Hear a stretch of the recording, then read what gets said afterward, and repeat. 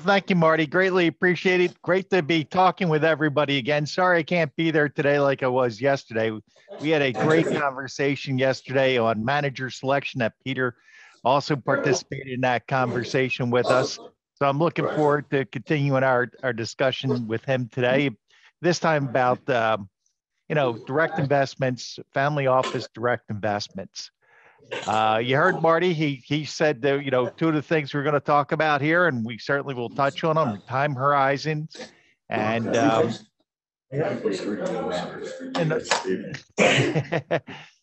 and time horizons and targets for return. So we'll certainly touch on that. We'll also discuss active and passive investing that as indirect from family offices. We'll talk about, the differences between generations and how that impacts things. We'll discuss, areas that you're currently bullish on and not bullish on.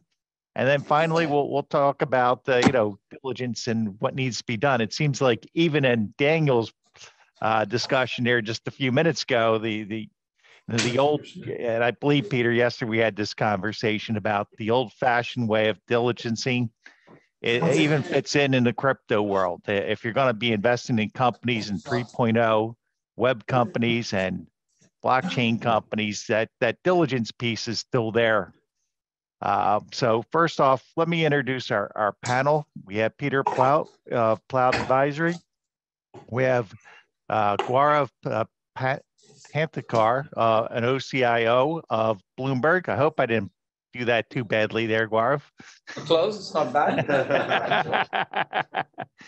And Steven Saltzstein, CEO of Force Family Office.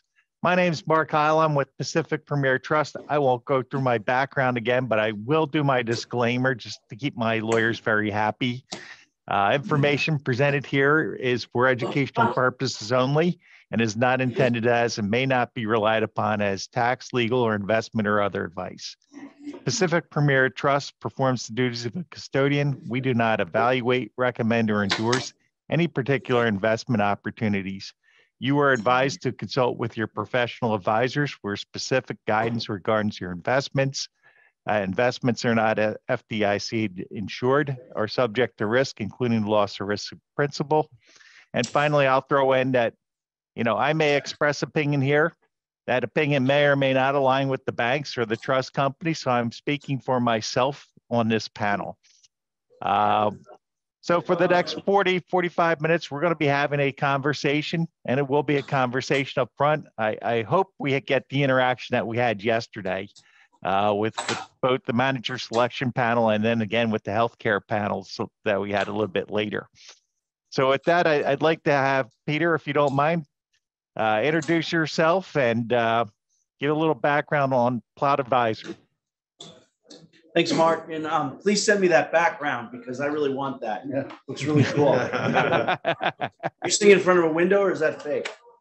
No, it was, I believe it was on top of a building. No, it was one of those towers when I took this photo. What about the guy speaking? Is that fake or is that real? It's totally fake. It's a bot.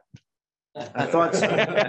We're talking about Web 3.0, so just want to know if it was a bot or not. But no, thanks, guys. It's an honor to be here again today, and I appreciate Marty having me come on board.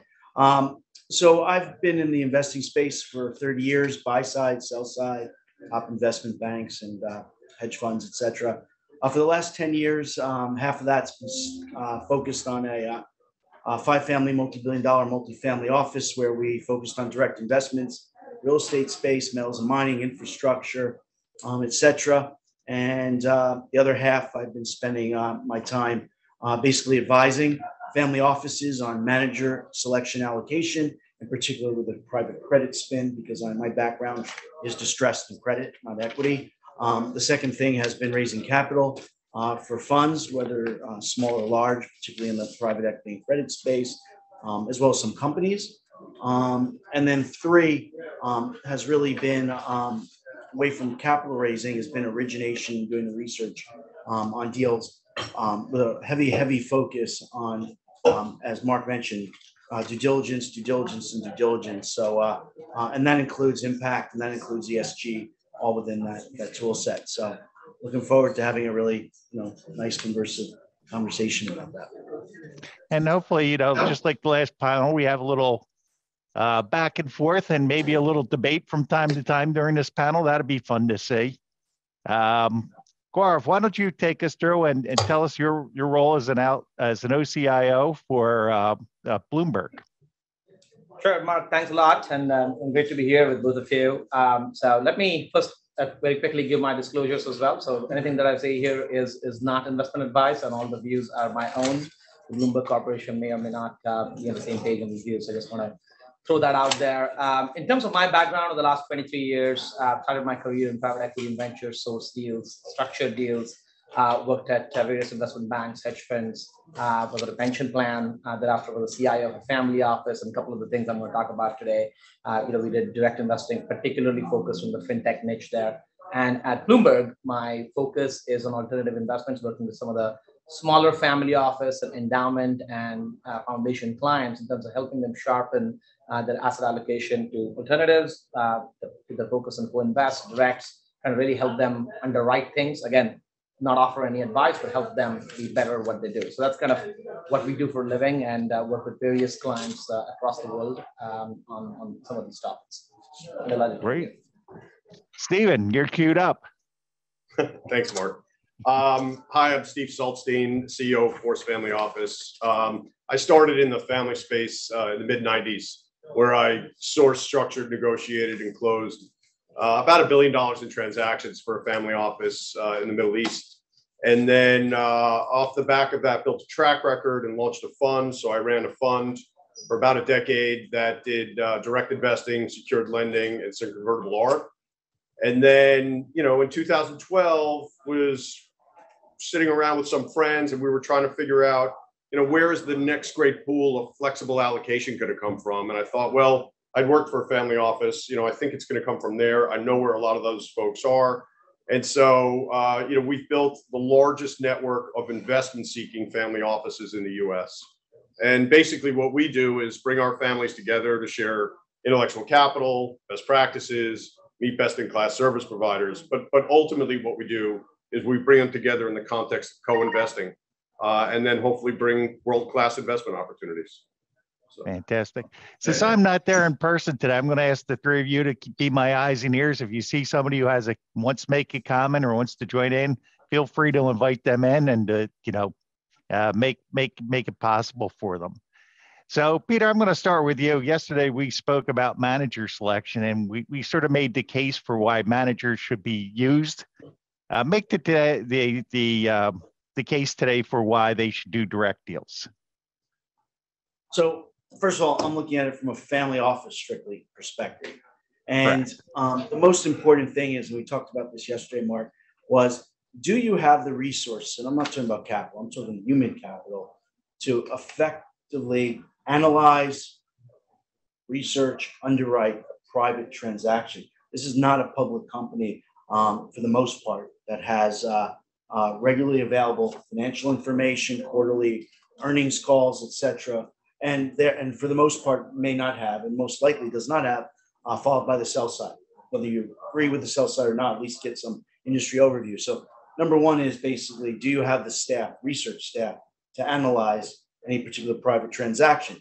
Do you have the staff that has the industry expertise, let alone the company expertise, to effectively do that? If not, then we talk about going out to an asset manager. And then it's simply an evaluation of which asset manager has the experience in the particular industry space that you're looking at. And when I'm talking about industry experience, not just investing in the company, but might have a private credit and a private equity arm so that they can leverage the operating partners within the particular space. So if you have that, and that's usually driven by CEOs of companies that they acquired, you're more likely to be successful in that. So if you have the ability to use experts in that field, then do the asset selection through the manager space. But I am against the whole feeder fund thing that we spoke about. Why have a feeder fund that just adds more and more fees on top of fees?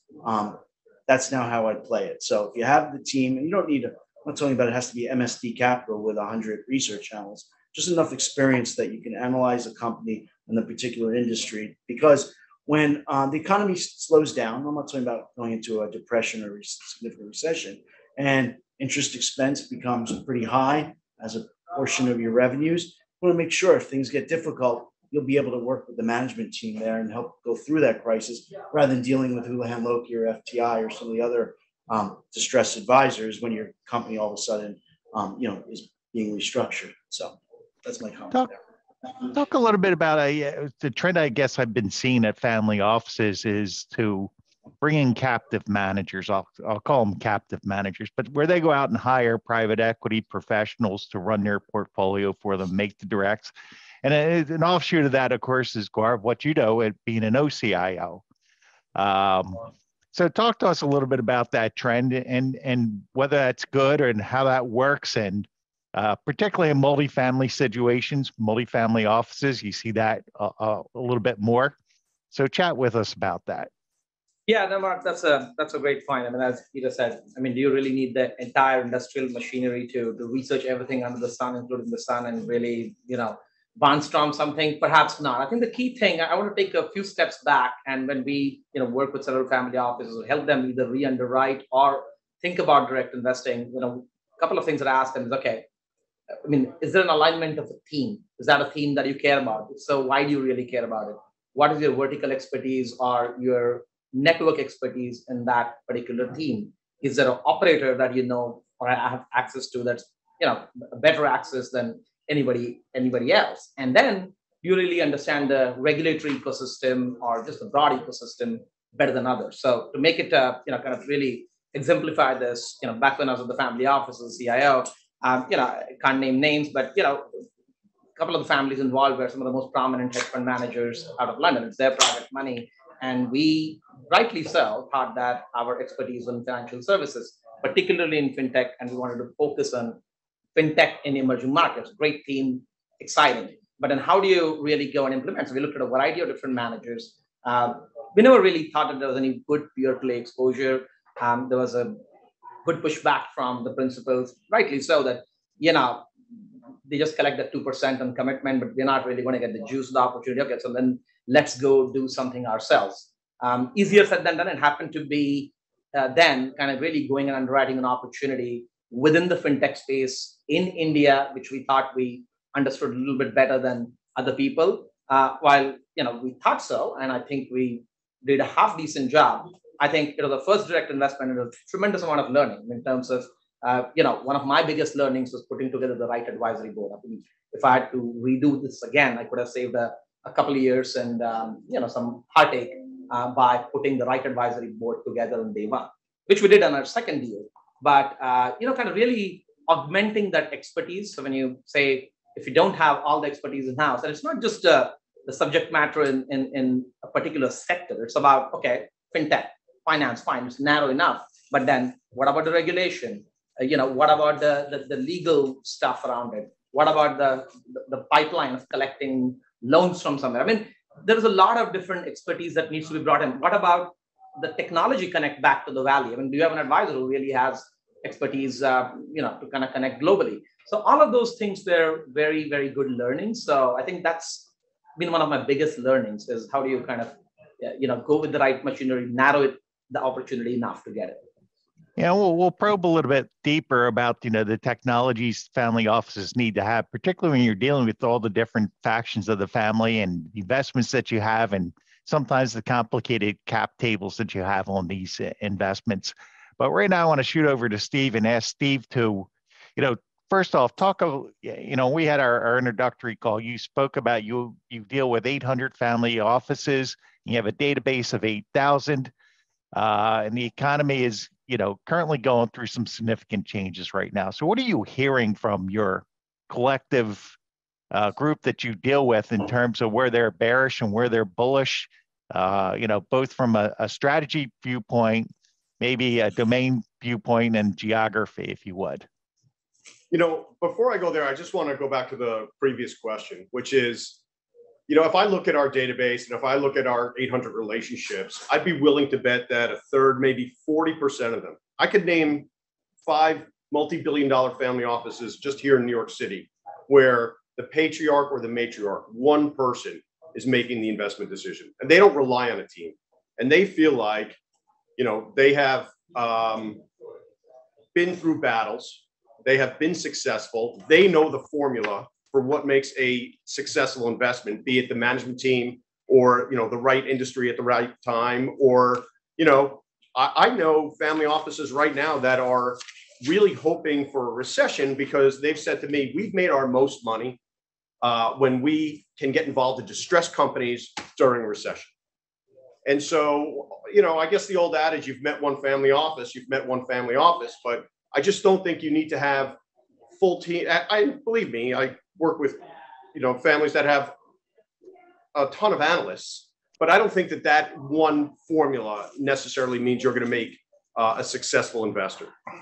Yeah, I would agree with that. And I think, that's the difference between a first generation family office, second generation, and a third generation of family office too. Those who earn the money, made the money, really can get in there and they have those operation skills and those instincts of how to look at a company and say, okay, this one's going to be successful, that one's not. But that doesn't necessarily translate to the next couple generations. So it's an excellent point you made. But in if you don't mind, what people are bullish about, or that's what I was going to ask you to move on to that area, if you would.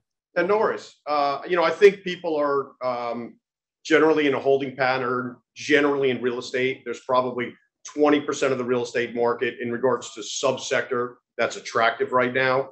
And, the rest is wait and see. There's always an opportunity somewhere in regards to sectors. Our families are keenly interested in healthcare as technology relates to healthcare, the advancements there. I think people are really starting to look at precious metals again. I'm going up to PDAC in March, which is the largest gold and precious metals conference. And we're going to be in a room with about 100 family offices. And it's funny about precious metals. It's like people really just want to relearn. They want to relearn how to invest in that sector because they think it could be a good place to be in the coming decade. Sorry. To just add to that point, Steve, I think you make a great point on health tech. So out of the 35 family offices, just to kind of put some numbers here, 35 family offices, mainly single family offices, sub $2 billion that we most recently did some work with. About 17 of them are very interested in health tech. They're kind of thinking, how do they take advantage of the tech, right? Like, how do we do it? They're pondering around it. They're not happy with the pricing that they're getting on the deals so far, but they want to be alert and ready. Mark, we have two questions. There's a question. Sure. Hi, name is Steve McCarthy. We're in a group here in New York called Gotham Triangle, 75 family offices, principals only. We meet 4 times a year, and we don't do direct investing deliberately for that purpose. I've seen too many guys that are part of Tiger 21 where they're in each other's pockets because they do country club investing, okay? And that's a disaster in many cases. So how do you deal with your effective role as an outsourced CIO for these families, and how are you compensated? So that's a great question. I'll start with that. How are you compensated? That question really came up when I was a relatively small family office. However, was just under $1 billion back then. And one of the first things that the principal said when we were thinking of this fintech team in an emerging country was, okay, you need to have skin in the game. I'm like, so you're kind of going to tie the poor little CIO's compensation to, but that was the only way this was going to happen. And it's not easy, but it was the right thing to do. And in that way, we're fully invested in it. We aligned the operating group to the same equity. We're all aligned to the success or lack thereof in the same deal, the same company, in the same way. We took a board seat, which has a lot of regulatory burden and other things, which is great from a governance and hygiene standpoint. So that is definitely one thing that one needs to get comfortable with. And especially in larger family offices that I've seen here now, taking my step back and now as an OCIO, when I see other people in my previous seat, one of the challenges is as the family offices get larger, the alignment to direct deals. It's very small. If it's just a 1% in the broad scheme of things, does the CIO really care? Is he or she? Move the dial. Doesn't move the dial. But you need somebody to focus on direct deals. So that's the good conundrum, right? Correct. You do. There's opportunity if it's scoped the right way. Just to answer. Do we have a second question? Well, he's got 2 more guys to answer the first. So sometimes we get buy-side assignments, sometimes we get sell-side assignments. So, right now, for instance, we have a family office that came to us. They want to allocate to AI into the chat GPT arena. Okay. And they asked us to kind of, look at that whole arena and, give them insights into where within that opportunity perhaps they should be delving into. And so, we're really interested in the financial side of that, right? Financial interpretation and how that can really speed, I don't know, something as simple as just understanding spreadsheets, right? I mean, I could spend an hour looking at a spreadsheet, or the AI could tell me, here's a spreadsheet, and I ask them where the margin sensitivities are, et cetera. So we're looking at about 750 companies in that area, and hopefully go back to them with about You're 20. dealing with 35 families at Bloomberg. You're dealing with 800. Is that what Well, we have 800 relationships and 8,000 families in our database. Okay, and how many of those types of transactions you just described you do a year? It depends. We also get sell-side assignments. So yeah, it depends. I would say on average at any one time we're working on 15. And do you take 2 and 20, or what's your compensation? No, flat fee. I'm always a flat. Oh, okay. Just want to make sure. You? So again, I'm an advisor, right? So I'll have two things. I'll either have a company that's looking for capital, and I'll be paid 1% on debt, 50 basis points on debt, 2 or 3% on equity that's brought in. And that would come from the family office, could be a credit fund, pension fund, et cetera. So that's a very simple segment. For a family office to come to me, they might come to me asking, can you help me out with manager selection? I've got the Preqin databases, et cetera, but I can't make any sense with that. So I'll do some type of retained thing for that. If they come out and say, we're looking for a specific thing in the med tech, green tech, clean tech, or a real estate company, in many cases, the family office will not pay me. The company that I find that's looking for capital will pay me 8%. So finder's And fee. so there's no two, it's a finder's fee, no two. Got it. Okay. Is there room in the market for something, how can I characterize it, as a much more or elevated and glorified version of Alka, which offers opportunities to investors?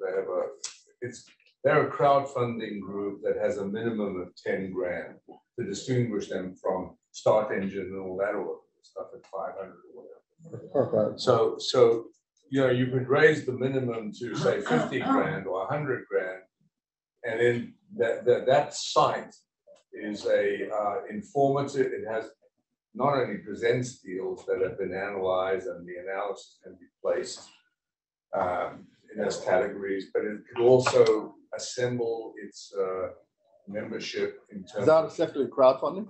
Is that effectively crowdfunding? And what about the accredited investors? Sorry? Is it crowdfunding? And what about accredited investors that have to be involved with the stuff?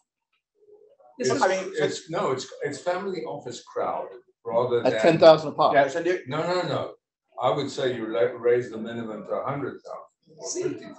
If I may take a stab at this, I mean, these numbers could be anything, but there has been an effort like that, a reasonably But you successful also do effort. education, you do analysis, it becomes so that people can see a gamut of opportunities.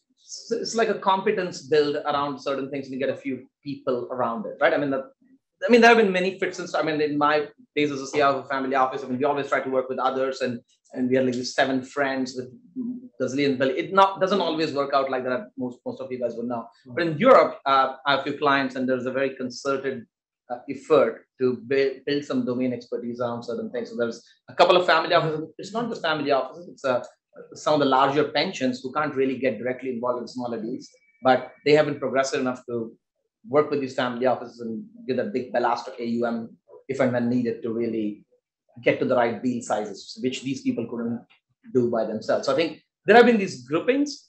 I've only seen more the informal kind of the stuff. I haven't really come across many formal efforts to put it, because the moment you start putting it in the formal effort, it becomes more like a fund or a managed account or a advisory solution side. I don't know if you guys. I'll tell you that there are dozens of family office deal networks online, and they do due diligence, and they're just out there right now, and they do due diligence. There's a lot of them, and there's a lot of deal networks online as well that do due diligence. But are they more like private networks, or they're really open? Some of them are broker dealers. Some of them are private networks. I mean, somebody came to me and said, "Hey, I got a broker dealer. We're doing private deals." Great. How many deals you got? 20. That's not a lot of deals. I So told for him. example, with Steve's group, I get communication from Steve. Sure. And I get it through email. Here's an opportunity, and that's great.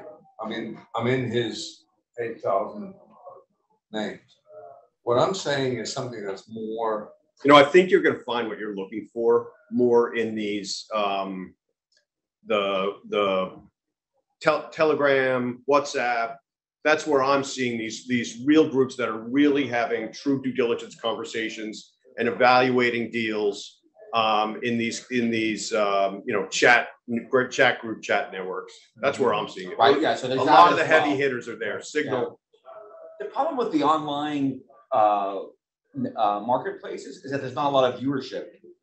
Right. People need to get a signal that says that says there's a deal that you want to look at. So it's hard to get to that kind of scale. Right. So John, one of the examples I have is Ford. Ford is a group started by Fidelity. There's 50 of us around the country. We're ambassadors. We have 1,300 families involved across different areas. One is a deal silo. They look at high quality deals. There's about 50 or 60 families involved in that. Happy to put you in touch with us. Well, take a look at our crowd. They sometimes have good deals. They actually, our crowd does both deals. They also do institutional type deals too. You envision you already go into certain firms that have all those. Good way to do it. Yeah, as Marty said, there's a ton of these things that are out there.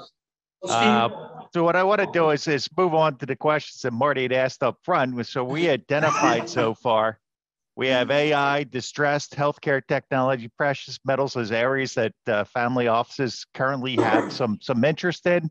We have a hold on real estate right now, according to Steve.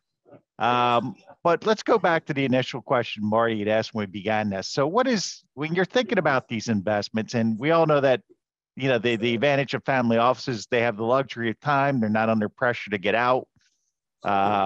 So what is the time horizon when you're thinking about these deals? I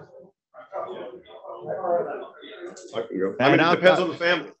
It depends on the family. Mm-hmm. Yeah, I mean, listen, if you're dealing with a family that has a generational mindset and they are, very focused on handing the assets down to, the next generation and the grandkids and so on, and they consider themselves to be stewards of, the financial estate, if you will, then they have a completely different investment style than a family that's more transaction oriented. And by the way, that doesn't go by AUM. I recently had a conversation with arguably the largest family office that made their money in healthcare. Everybody knows their name, okay?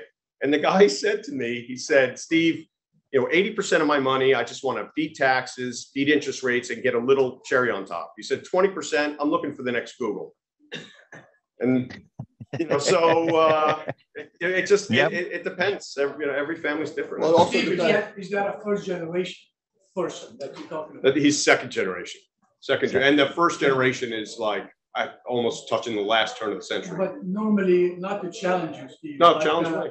Normally, when you are in the second generation, then you have an investment committee and you have governance and the responsibility to all the family members. Depends how qualified the second generation is. For instance, I have a family here in town. They're probably 8 billion. Okay, made their money in interesting ways, mostly shipping. The second generation, the gentleman who's running the family worked at Goldman, and he feels that his opinion is more qualified than any consultant he's going to bring in. He's probably right. I mean, he's just super sharp, and he can tear through spreadsheets better than anyone I've met. So it depends on the qualification of the second generation. Well, also, now your 800 families, do you break them into categories, and do you demand that they do let everyone know what they invest in and what they do not invest in? They are a silent volunteer army. And the way I look at them, listen, I may not hear from one of them for 2 years. Okay. But, if I'm going to bring an opportunity, and this only works if you have a critical mass of family offices. Okay. Where you need a small percentage to raise their hand and say, yes, I'm interested. But, we don't. I respect their privacy. So, and I mean, because I can't understand family offices or single family that they will go for crowdfunding, because at that point I'm going to kind of lower their place in my stack, and then if I don't make it clear to people what I invest in and what I do not invest, I mean, that will inundate our Right. email box. So the way I look at that, I think what you're talking about is a capital stack and who else is on it, right? So there you go. well, the way I think I want to answer your question is the way I figure out what they're interested in is by them raising their hand and saying and showing interest. Hey, I'm interested in oncology. Yes, I want to look at this oncology transaction. I want to look at this AI transaction, what have you. And that's how we categorize it. So it's not just always the economic thing or the generational thing. One thing we observed, so while we work in a high touch way with fewer family offices, but there are about 16,000 family offices in Bloomberg's database overall. One of the things we see is it's also a passion thing, right? So depending on the size, someone just wants to be involved doing something. I mean, money is not the question. They just want to be in fintech for whatever reason. And so a lot of these are sometimes scope creeps, but I've seen for the most part, there is some sound governance at a certain AUM level, and at slightly lower AUM levels, it's like a small hobby project. Just we're deviating from Mark's question. Mark's question was very simple. Private transactions, okay? And you're talking about duration, okay? So while I agree completely with you in terms of generations, what they want to do and what they're passionate about, Yep. the private credit market's going to be transaction dictated unless you have a generational project where you're investing in a company and you want to see the life cycle of that company. It goes on, and maybe that company has an exit and goes to something else. But if I bring a private transaction, whether it's a real estate transaction, it's a $200 million hotel in the Caribbean or something like that, there's various parts. There's the development capital that comes in, then you build the asset. The question, and I bring up hospitality specifically because of you, you now have a hotel. Do you want to keep a flag managing that hotel and clip a coupon each year for the generations? Or develop the hotel, they made a certain IRR, done. Now let's sell that hotel to a strategic or somebody else comes in. So the typical private credit transaction, I don't care if it's a family office or private credit fund, is 5 to 7 years. Yeah. Okay. 7 years is, if you look at any fund, I don't care if you're Cerberus or Ares or Oak Tree or Canyon, whatever, it's a 7 years. And that's the same thing for private equity. In that 7 years, you made your money and you're out looking for a new exit because the fund and its LPs now have distributed the money. If the fund is extended, okay, the investors, the LPs don't want it extended. Then you have to look at something like in the secondary. But Pete, there's a lot of platforms where you sure. get much shorter duration. Sure. But I also think, Marty, to his point, what he's discussing there is it depends on what the families, are they in a control position on the asset or are they not? If they're in a control position, you can have a much longer duration with the asset. And your ability to go on, right, Gaurav. Yeah, no, I meant what need does it serve and what percentage of the portfolio it is. So that's kind of also what dictates. I mean, it could just be, as I mentioned, a passion project. There's no duration to it, but the 5 to 7 years is kind of typically what I've seen if they take a portfolio call on that. We have some sure. One of the bad old things in the bad old days was the fact that there's two different talk. We're talking about stewardship. Families involved with investment policy, multiple generations. Some people talk about the deal guy they hired from Goldman that is on there because he's the second generation part of the family. Yeah, I'm talking about the guy that's hired into the private equity firm. It's an ex-deal guy from Goldman that happens to say, okay, I'm going to hop the family's balance sheet. I'm going to get paid a better percentage if I'm doing deal per deal. Too many of those knuckleheads got in the business. I want to ask a question to Steve. We do have a question here. I don't want to just on what Steve mentioned. Steve, I know the chairwoman of UBS's Global Private Wealth and Family Office. She told me a statistic. The first generation comes in, they build a company, they may create their family office. Second generation comes in, 50% of the assets are gone. Third generation, it's all gone. The right in terms of that. So how do you look at that? It's called shaking the tree. Yeah, I'll talk to you later. Listen, So the question that I have, my experience, I worked 2 years for a family office and only direct investment. It would take me 6 months to 7 months to close a deal because I had to source the deal, go through the first due diligence phase, another analysis, more interviews, was not very different from when I worked in funds in private equity. I worked for 16 years for private equity. Was as thorough as that. We had analysts, then after that we had to go to the investment committee, and then after that had to go to the trust committee, like trust somebody that would, really say, yeah, you can make this. Then we'll come down and say, yes, it's approved. Then it would make the offer, and then we would release, the capital. So never took less than 6 to 7 hours. It's like an So- investment committee, an endowment, a foundation. Same Yeah, ballgame. so but that's how careful they were. And now the other experience that I have had, that most of the families that I know from India and from the Middle East primarily and from Europe, when you ask them about exit, they say, I buy for life. Yeah. Most of them say, I don't care if I'm going to be there for 50 years. So when you say that your family is going to be in 2, 3 years, 7, I don't know those families. I mean, you were there from the Middle East, right? So what's the time horizon? That's You what I heard me see. before. I mean, I am a patient capital long hold. And I said before on my panel that there were incidents where I bought the GP out when he said he wanted to exit because that particular asset was a cash cow. Sure. Well, that's actually a We have pretty 5 interesting minutes. question right there, and I'd love to touch on it. When you're diligencing a deal for a family, and you know that they're, are you considering who the other investors are in the deal?